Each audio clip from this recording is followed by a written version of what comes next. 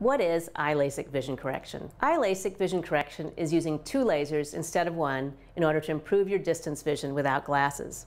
Sometimes we can also use this procedure for near vision, but that depends on your situation.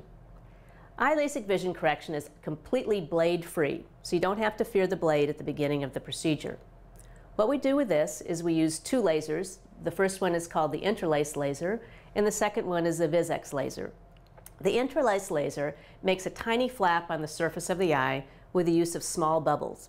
It takes 21 seconds, and each flap is exactly the same. It's almost impossible to have a complication using a laser to generate the flap at the beginning of your LASIK vision correction procedure. The second laser, the VisX star laser, changes the shape of the eye. That laser also has a number of advantages that provide precision and safety. The precision factor has to do with the eye tracker that locks onto these little crypts or bumps in the surface of your eye to make sure that your eye is located exactly the way it needs to be and it hasn't turned slightly.